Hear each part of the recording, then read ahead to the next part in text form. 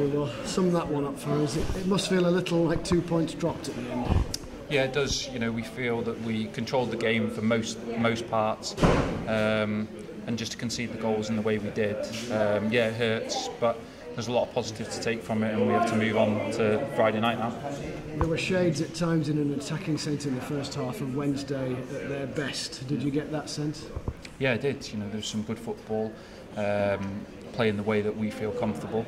And we caused them a lot of problems, I felt. So yeah, there's some good football played, but just the overriding feeling is of disappointment that we've dropped a couple of points. But away from home, pick up a point and move on now. I suppose the manner of their goals, they were against the run of play. Well, would you say it was a definite penalty? It's a difficult one, you know. Those can be given. I haven't seen any replays, but you know, from the way it looks, sometimes it can be given.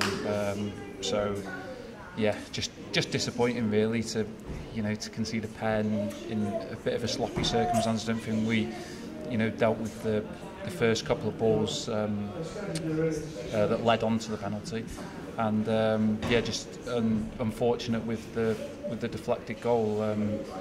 Yeah, just disappointed.